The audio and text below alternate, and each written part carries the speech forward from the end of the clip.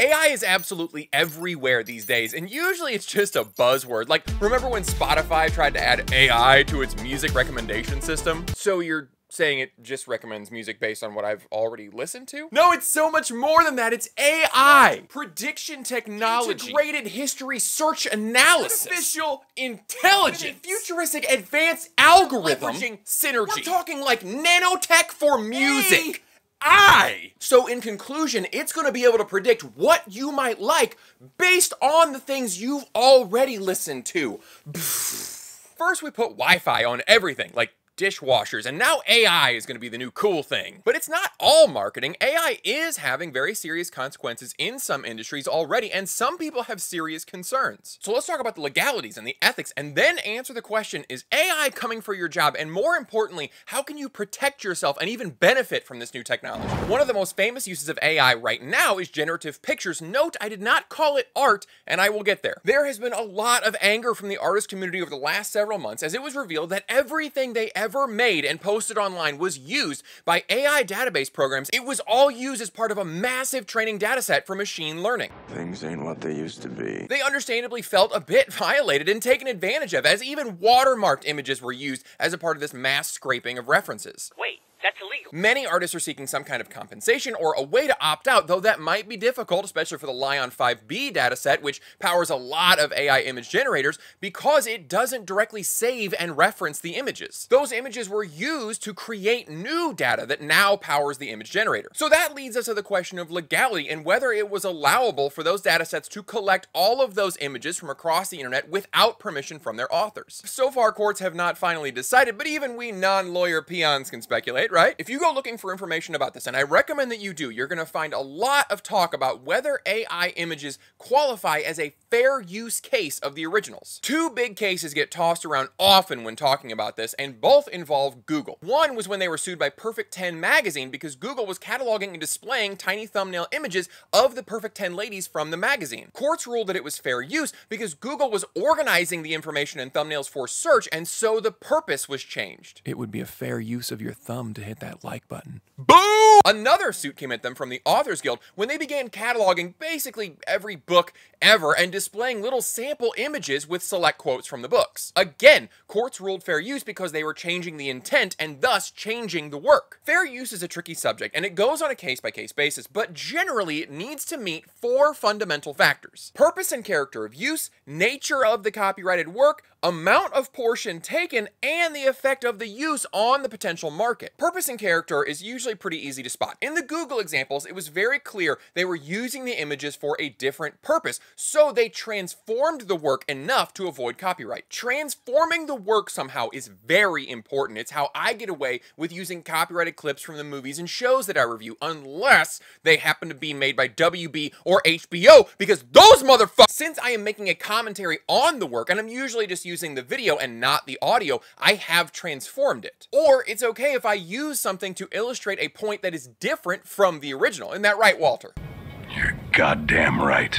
Of course I am. This is also why parody gets a special exemption, because it is turning the purpose of the original work upside down. As for the nature of the copyrighted work, they were technically publicly available. A lot of this stuff was scraped from art websites like DeviantArt, where the creators posted them voluntarily. AI companies will likely be able to say that since the art was displayed publicly, they were allowed to use it for reference and training. Amount taken will be very difficult to prove, and so that's likely going to favor AI. Remember, when you ask AI to make a picture for you, it's pulling from its own learning data that was developed by looking at billions of images. I don't think it's possible for the program to identify how much of any one piece it used as a reference, and it certainly won't be possible for any one artist to prove that a substantial amount of one of their pieces was used. This is another part of the fair use law that protects yours truly. Typically, I only use a maximum of about 13-ish seconds of any one clip to avoid being accused of using too large a portion. The only thing artists would be able to do do is attack on a case-by-case basis. Like, imagine that I asked AI to make me a picture of a cartoon duck wearing a sailor outfit, and then I tried to sell that on t-shirts. Disney would almost certainly have a case against me. But if I asked AI to make me a picture of a cartoon moose in the style of Mickey, Minnie, Donald, and Goofy, there likely isn't a thing Disney can do, because I haven't actually taken any part of their copyrighted works. I've only borrowed their style, and you cannot trademark a style. With my zero amount of legal background, this pillar of fair use feels the most in favor of AI companies because they aren't actually taking any portion of the original work. You gotta remember, AI pictures are not a collage or a mashup of old pictures. They really are brand new original productions that are used using color and pattern data that was developed by referencing all of the original pictures. Now, if that's the strongest argument, this final pillar is probably the weakest, and that is the potential effect on the market. A very strong argument can be made that AI pictures are going to have a negative impact on artists. I think that's pretty obvious. The big question is going to be whether that negative impact will be offset by the general public good. Remember that case against Google with the books? One of the reasons the judge used to rule in Google's favor was the significant public benefit that would be had by organizing and displaying those quotes. It seems like AI companies are gonna have to argue that they are providing some kind of service to the world that outweighs the potential damage to artists. Now, aside from fair use, if AI pictures are found to be specifically derivative of the original works, that could be very dangerous for all creative fields. Am I not making these videos with influence from all the YouTube I've ever watched? Which is a lot, by the way, a scary amount.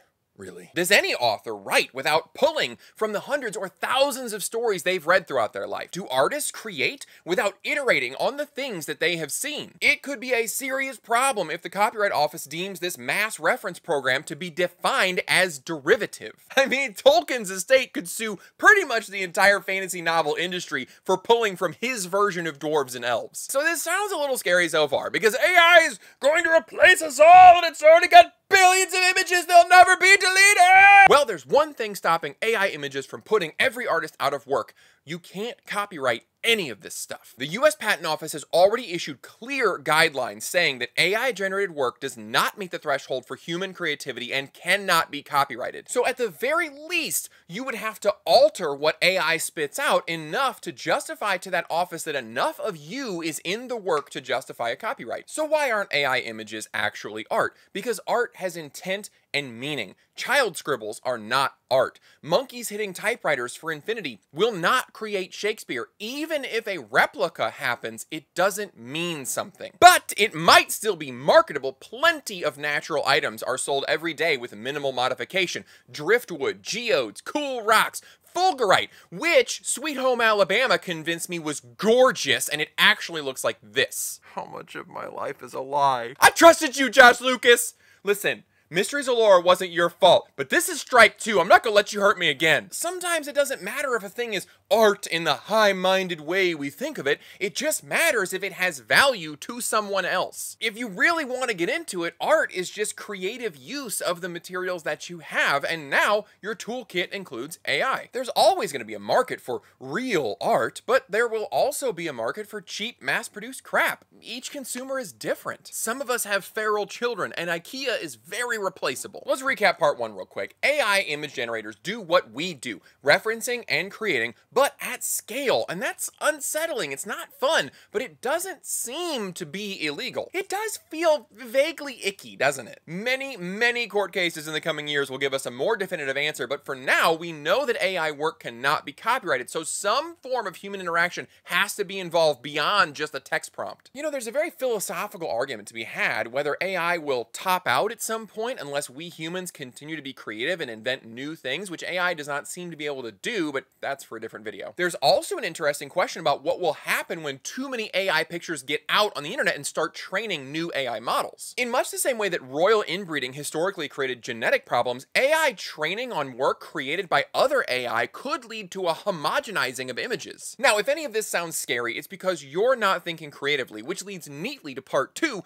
Will AI take your job, and what can you do to benefit benefit yourself? And before I answer that question, I need to go top off my tea, which is it's the organic peach cobbler. It's peachy, it's spicy. Oh, it's so good. Okay, I'm back. I'm steeping some calm chamomile because that Rose Apothecary cup I was using holds 3 bags of tea. So if I make 3 more bags of caffeinated stuff, I'm gonna hear my own pulse and smell colors. So, will AI take your job? Yes and no. As with all technological advancement, AI is going to cull some jobs, but as with all advancement, it's going to A, take low-level, non-creative jobs, and B, create new jobs to take their place. The good news is, if you ain't scared, AI can be a tool for you to advance in certain fields more quickly. AI feels like early internet, which I have some experience with. I'm older than Google, so that's cool. The internet certainly destroyed a lot of jobs. Call centers used to be larger, mail rooms used to be larger, retail shopping used to be larger. Yeah, these industries got hit hard by the advancement of the internet, but you know what? SEO manager, social media manager, bloggers, influencers, most tech jobs didn't exist either. People like me are making a full or partial living working for themselves with the power and reach of the internet. Entire new economic sectors have been born. You watching this right now can go start an internet business and sell pretty much anything, and it won't cost much to get started. So to me, AI feels like that. But for the tech world, a lot of people see programming and digital artistry as these insurmountable, specialized skills they could never hope to attain. I felt that way about programming when I first started. Like, oh, it's so mysterious and technical. No, it isn't! You can download some software and start doing it right now. In fact, it's so accessible, you don't even need the special software. When I was learning programming, I used to take code puzzles to my day job and solve them in Notepad and compile them there. Every edition of Windows has a built-in C# compiler. I'm not saying I recommend it, I'm just saying you could do it. Now AI can write code or code examples for you. It's gonna help you learn it faster because it takes some of the grunt work out and shows you the correct way to do it. AI will show you the most popular way to solve a problem because it was trained on public resources like Stack Overflow. You can learn a programming language or a foreign language or any other subject quickly because AI will translate it into the most common usage and put it in plain words. Now this all sounds great, but there's one key piece of information. You need to use this tool to learn why, not just what. In the future, there are going to be people that have used AI to find an answer, and there are going to be people that have used AI to understand things. The latter is always valuable, and the former gets automated. Now, with the amount of knowledge that I have about programming, I would get replaced for sure. King, I heard somewhere that if you flex too hard, you can pass out. Can I write what you tell me to write? Yeah, I can do the kinds of tasks that you would give a junior developer intern. Since I learned C# for funsies and I've never worked professionally on a larger project, I lack that experience and perspective that would make me valuable in an AI world. The skill floor is going to be higher. Moving beyond that is going to require creative thinking, not just the ability to prompt some lines from AI, and that scares people. Programming has always been this way though. Let's take a little trip back in time. Did you know that programs used to be written on cards like this? Punch cards, where you would have to pop out little sequences and then you'd have to stack them up several inches thick and feed these guys into a machine. Whole jobs were dedicated to storing and curating these card decks, but those went away when magnetic storage allowed the data to be stored digitally. Stuff like this always cuts back on these basic jobs, but introduces room for new jobs. Then you could have more programmers. Everybody could have their own machine instead of the programmers waiting in line to feed their card stack into the machine. Advancements like this are always happening. Several years ago, a development program started including code completion. The program would helpfully offer to complete half a line for you, and there are shortcuts that reduce the amount of time that you're physically hand coding every single thing. Now, instead of completing a line of code, maybe AI will write 10 or 20 lines for you. It's going to be a tool to speed up your workflow, and that is going to allow for larger and more complex programs to be built, and those will make for brand new jobs. But programming, like artistry, requires a kind of thinking that a machine cannot replicate. It can replicate parts of it, but an intelligent being will still be required to put them together in a meaningful way. Also, as it is today, experience lends to decision-making capabilities that machines don't have. The point here is, you cannot be content with just doing basic tasks that can be automated. You need to understand how it fits together to make something bigger. The good news is, it's not that hard to surpass people. You and I both know that the majority of people are lazy and are getting to get left behind. So if you put a little bit of effort into investing into yourself, you will be ahead of the pack when the AI revolution happens. I'm begging you, invest in yourself. Technological progress always raises the bar for skill and knowledge, and if you aren't improving yourself, you might look up one day to realize that you're behind and it's too late. Not only that, you just need to take care of your brain. You eat right, you exercise, don't you? At least you know you're supposed to, because it's good for your health. Well, your brain is no different. And most of modern entertainment is the psychological equivalent of a Twinkie, and you know damn well it's not good for you. Yes, there are affiliate links for learning in the description because it's stuff that I already use myself. Like, whenever I want to explore a foreign language or get a lecture on, like, science or history or whatever, I use Audible. Like this one, called Particle Physics for Non-Physicists. My knowledge of that subject is about the size of a lepton, which is to say, I know just enough to make that one joke. Whenever I want to learn a new skill, I do it on Udemy. When I was learning C#, part of my regimen was to make video games with this program called Unity because I wanted to learn the language and have a good time at the same time. It's in the description, you know the drill. Part of the fun of this being an affiliate link instead of an actual paid ad is I can tell you, do not pay full price at Udemy. They have sales like twice a month. Beyond those two, you know there are a ton of options for learning stuff, not the least of which is the app you're on right now. Well, now AI is one of those resources. Tell it what you want to learn and let these powerful information aggregators deliver you the knowledge. You know experience matters. Look at general contractors and interior designers.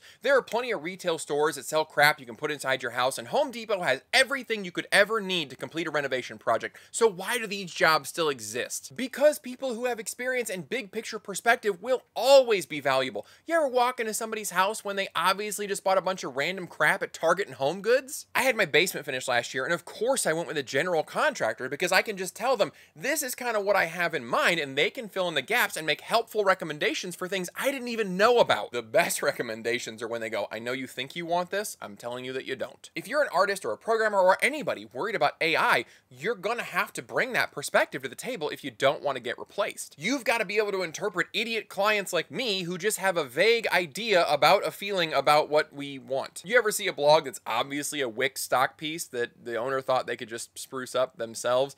The job of designer isn't going anywhere. And back to artists, yeah, AI is going to take some art jobs in the same way that Pottery Barn and Pier 1 took art jobs. Fast fashion and fast art are going to exist, and there is a segment of the population that just doesn't need your custom piece. Each use case is different. When I wanted figurines for my kids' D&D game, their player characters, I paid more at Hero Forge. Random enemies, I used this tube of gray plastic fantasy creatures. Sometimes you commission a custom epoxy river table, and other times a stock piece from Walmart will do. That's AI stuff. It's the low-level, non-custom stuff that's cheap and easy. However, you skilled artists can take that cheap crap and upcycle it into something, and your client's not going to know the difference. See, it's a tool for you. Like we said, AI stuff cannot be copyrighted, so the role of concept artist is not going anywhere. But now you can use AI to generate concepts for your concept. Creative artists of the future will know how to make creative queries and get multiple different results and get inspired by the crazy crap AI spits out. AI will be creating new jobs because it's going to bring advancement closer to people without them having to be tech savvy the same way the internet did. All tech does this.